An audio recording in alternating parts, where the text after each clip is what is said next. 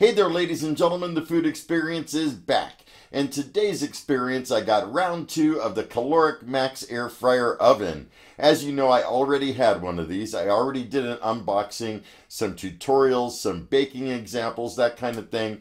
But I have learned a lot in that time. I had it for about 6 weeks. I needed to get it replaced. Thank goodness for Kalorik's awesome customer service. They were able to replace it for me. So let's go ahead and do this all over again. And I got a lot of insight for you, so here we go. Here's a look at the front of the box for the Kalorik Maxx air fryer oven with 9 accessories. Left side of the box, right side of the box, and the back side of the box en français. The first thing that you'll get is 2 quick start guides, one in English, one in French, a Kalorik product registration card, the Kalorik Maxx air fryer oven user manual, and a handy recipe book. I find the easiest way to unbox things is to tip it upside down and pull the box off. That's usually what works best for me. And I went ahead and tipped it right side up. Go ahead and get rid of the plastic wrap. I also have some tape on mine holding the doors in place. I'm just going to go ahead and get rid of that. And you might as well get rid of these stickers too. They sure are beautiful looking, but you do not want them on there at any time while cooking. I'm going to go ahead and open the doors. There's some extra parts of the accessories in there. One of the items that comes with the Maxx is a crumb tray. This is not a drip tray, not a drip pan or anything. If you notice, it has a lip that goes up like this, and it's intended for sitting on the floor of the oven to catch any crumbs, just like that, below the heating elements. I'm going to leave it out right now. Part of the accessories it comes with is an air fryer basket. Also has a handle for the rotisserie and a handle to help remove the air fryer basket. I'm going to go ahead and take it apart off camera. Okay, so here's the air fryer basket. Here's the little handle that comes with it. You can optionally use this. I personally don't. I just use oven mitts and I pull the tray out. But if you wanted to, you could certainly hook it together like that and then go ahead and insert it in and out of the oven, okay? Like I said, I rather just do it by hand, but it's up to you guys. The other part is the rotisserie handle. It also comes with a rotisserie spit and 2 forks. So basically what you do is you stab this through your piece of meat. You go ahead and insert the forks.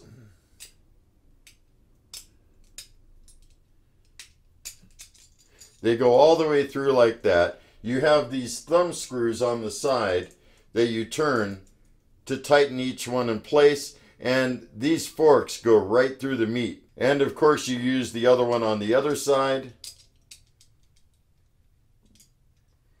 and also tighten it down. And this way, no matter what size the meat is, you can move these forks closer or further apart depending on the size of the meat. You could cook up to a 5-pound chicken or a couple pound tri-tip or whatever you like on there, anything that those forks will go into. When using the rotisserie, there's a part inside here that turns, and then there's a static side right there that stays in place. And if you notice the way the rod is, this side right here with the kind of curved end to it, that side goes right inside there like that, and it's keyed. It's only going to go in a certain way, and the other side just drops down inside this little hook. When your rotisserie is finished, you basically just put this in and grab it out just like that. Next up, you get a traditional wire type of rack. It easily just slides into place, just like that. And you could, like I said, use it on any one of the different heights. Totally up to you. And of course, you can put your food directly on top of that. Another very important piece it comes with is this baking pan. Now, it can be used to bake directly on. I've also seen people use it upside down like that and bake cookies and different things like that right on top. If you notice, there's 2 arrows on each side indicating to put it in just like that. Now, this is also a drip pan, okay? So if you are cooking anything either on the wire rack or in the air fry basket or using the bacon tray, you definitely want this to catch the grease. And you want this on one of the slots above the heating elements. It does not necessarily need to go there. It can go in any one of the different positions. Another item you'll receive is this bacon tray. You just put your bacon strips right across the side here. You could probably fit like 5 or 6 strips on there depending on the size of your bacon. And the cool thing about it is it goes right in the drip pan like that. All your bacon grease is going to drip right onto the drip pan, right through those holes. And either put it up there, and that's going to be the regular air frying position. And it's a little bit above that because of the bacon wave thing going on. Another accessory they give you is this steak grilling rack type of thing. I mean, it doesn't need to be used for steak. It could be used for any kind of meat. You could put veggies on it, potatoes on it, basically anything you want. And this also could go in any one of the different levels as I've been showing you. Basically, you want to use it at whatever level is best for whatever item you're cooking. This also has some waves on it, and it also is cut to go all the way through so your grease drips down below. And you could certainly put this right on top of the drip pan just like that. They are the same width, so everything fits together, and anything that you have on here will drip into the drip pan. And both items together will indeed fit in any one of the slots. I think it's really cool, very versatile the way they have this. So if you notice on the doors, you'll see dehydrator, fast air frying, broil, grill, steak, air frying, bake 2, which is pizza, warm, defrost, roast, and toast, and bake 1 for proofing. Now those are all the suggested levels for different items. You certainly don't need to use them that way. You'll also see rotisserie here, which is about even where the rotisserie rod goes through. But those are just kind of basic guidelines. Although when I have dehydrated things, I definitely use the very upper position. And when I proof dough, I definitely use the lowermost position, as you will see in different videos that I have on my channel. Here's a look at the front control panel. You're going to have 2 different digit displays. You're going to see a rotating thing, which is the rotisserie, a fan icon, which will light up when the air fryer function is turned on. And the different functions for air fry include air fry, chicken, warm, ribs, shrimp, steak, wings, bacon, fish, corn, fries, dehydrate, defrost, and veggies. And then you have some baking options: bake, broil, pastry, pizza, proof, roast, and toast. Each one of these has different presets with different temperatures and different time that you could set. But there is the basic of the 2, which is going to be air fry and bake. And I'll show you that as soon as I turn it on. Then let's quickly go over these buttons, and I'll show you how they work in just a moment. But basically you got rotisserie, light, air fry, oven, start and stop, and then you have a selector dial. All right, let's go ahead and connect it to an outlet.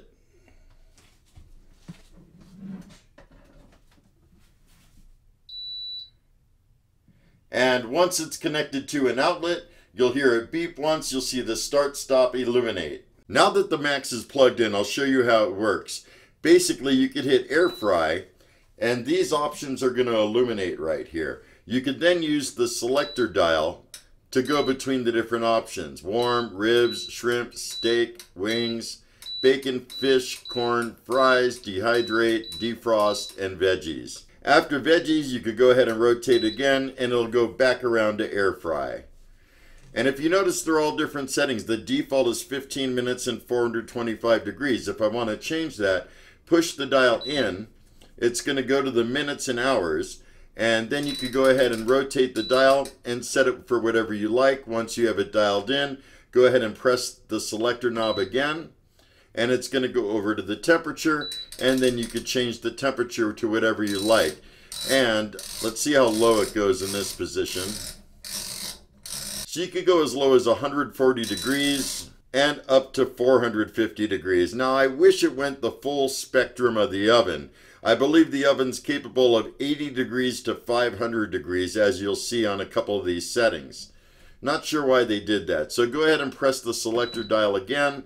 And once you're ready to start, you could hit the start stop button. I'm not going to do that now though. And if you notice, air fry is blinking, and you could go ahead and change it to a different setting if you want. If you use chicken, the rotisserie option is going to turn on automatically. Like I said, I'm not going to do these right now because I want to do a burn-in first. Next, you're going to have warm. It defaults for 6 minutes, 280 degrees. So let's go ahead and go over to steak. And if you notice, steak allows you to go to 500 degrees. Default is 13 minutes. Next over, you have wings. What's really interesting is when you go to dehydrate, this one allows further setting of the time. Like you could go, I think, all the way up to 10 hours. Okay, so dehydrate goes to 9 hours and 59 minutes, basically 10 hours. Go ahead and press select and it defaults to 130, but you could bring it down to 80 degrees. And the highest you could go to is 155 degrees. So, like I said, I really wish that the air fry function let you go between 80 and 500 degrees. That way, if someone doesn't want to use the different presets, they could do everything on the basic setting. Maybe Kalorik, if you're listening, you could update it on the next version of the oven. Anyhow, let's go down to oven. From there, you got bake, broil, pastry, pizza, proof, roast, and toast. And like I said, each one of them is going to have different defaults, as you can see. And you can go ahead and play with them on your own to find out what works best. There's also the light button. When you press it, the oven light's going to turn on. And press it again and it turns off. The oven light will also come on when you open the French doors. It'll also beep. There's a lot of beeps.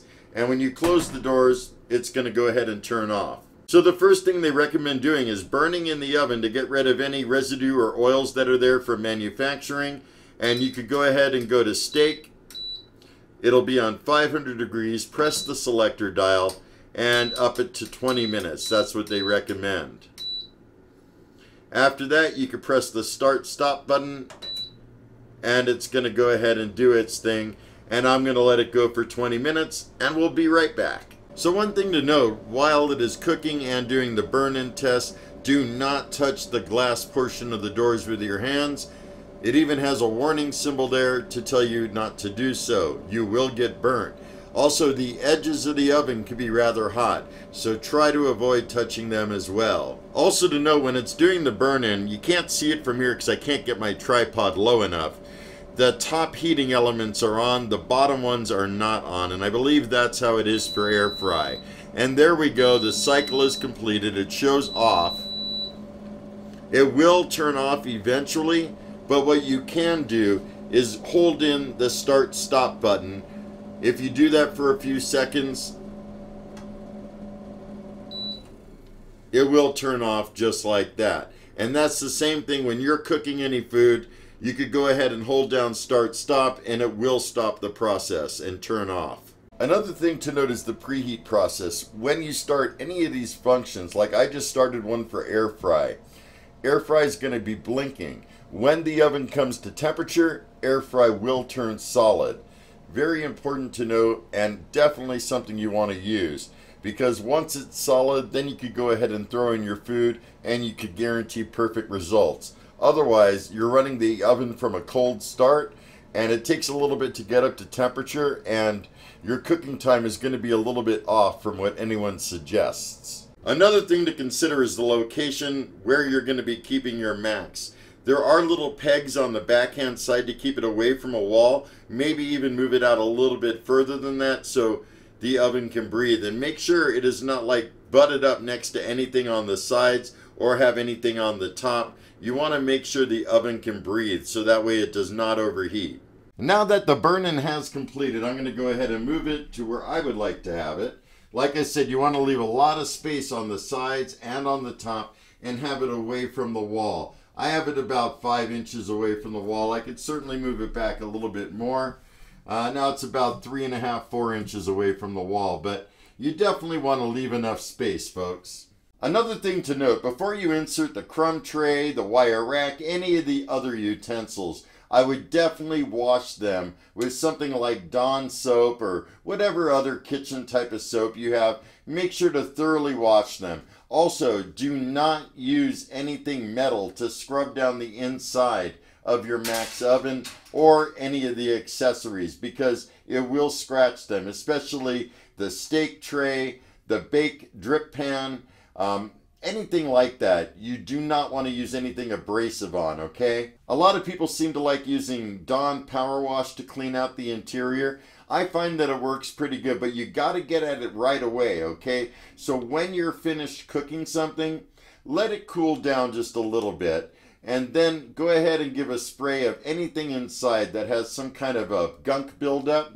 And if it's still warm, make sure to put on a glove and use either a sponge or a paper towel like that and wipe off the debris. Don't keep cooking in it again and again, because you're going to find it very difficult to remove that kind of stuff. So stay on top of it. Make sure to do it each and every time you cook. So that's about it. Those are all the basics and the essentials. If you have any comments, questions, or concerns, or anything you want to know more about the Maxx that I did not cover, please drop me a comment down below. I love interacting with people. And if you haven't subscribed already, go ahead and hit that subscribe button. Also, another thing to note, I found a couple of cool groups on Facebook for the Kalorik Maxx air fryer oven. In fact, one of the groups, my favorite one of all, is called Kalorik Maxx air fryer oven.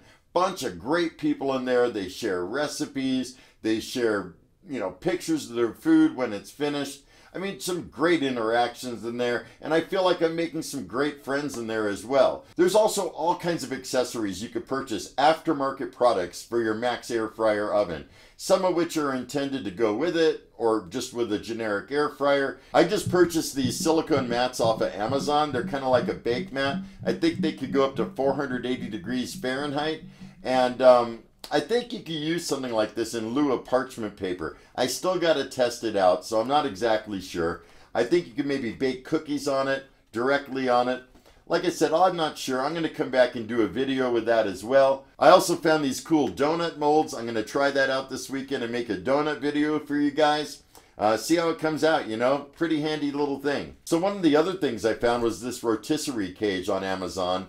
And I've used it already to make popcorn and to make frozen French fries. I'll tell you what, the frozen French fries come out better in this than they do out of the air fryer basket. I noticed with the air fryer basket, halfway through I kind of got to rotate it and shake the fries just to make sure none of them are getting burned.